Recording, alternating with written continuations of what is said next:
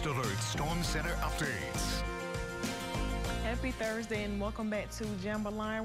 We don't have any rain here in Ceylon, but it is light to heavy downpours in parts of Arkansas, even into Mississippi here. But we're just dealing with the partly cloudy skies for this morning. But overall, we have that stalled boundary through Louisiana, so that's keeping temperatures quite cool towards the north and warm along the coast here. But we'll eventually have that cold front push through for Friday. It will be very weak, only dropping the dew points for some time. And also the overnight temperatures will be quite cooler than normal and will be continuing to warm up by Saturday afternoon. And current dew points right now in the 50s and the 60s, and that will continue until tomorrow.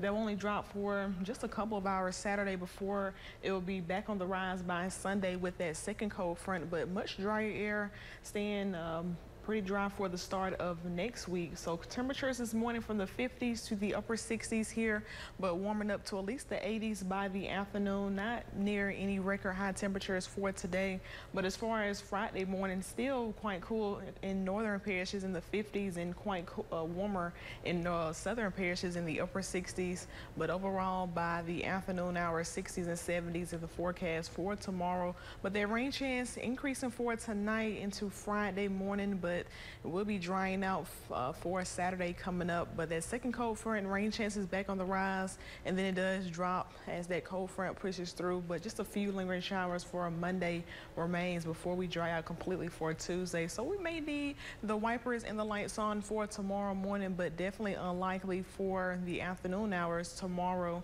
But a few isolated showers possible for this morning, even throughout the afternoon, but staying mainly dry for today. But as soon as we approach the nighttime hours, that's where we'll have those increased rain chances once again. Light to heavy downpours possible here, even through that morning commute. So may need the umbrella as you're heading out for tomorrow, but luckily you won't be needing that for the afternoon. We'll have in just a partly cloudy skies, but that does continue to diminish.